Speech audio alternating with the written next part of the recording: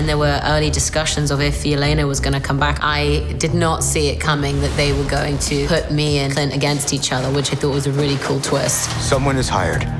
The Black Widow assassin. It's gotten very real, very quickly. Yelena is such an amazing character, and her and Kate have quite a lot of fun together. Kate Bishop. Hi. I made macaroni if you want some. It's really tasty. Really tasty. Yeah, I know what boxed mac and cheese tastes like. Okay, I know it's delicious. Bringing someone like Florence, it really brings in an interesting dynamic with Kate. Like, I think that was what was really fun, was actually to see how these two characters click. To see Natasha Romanoff's sister sitting talking to Clint Barton's protege, we just sat back and really enjoyed it. I love American Christmas is the tree. The super-powered reindeer. Have you ever eaten reindeer? Cannot say I've had the pleasure. No, it is not a pleasure. It's really tough. It's chewy.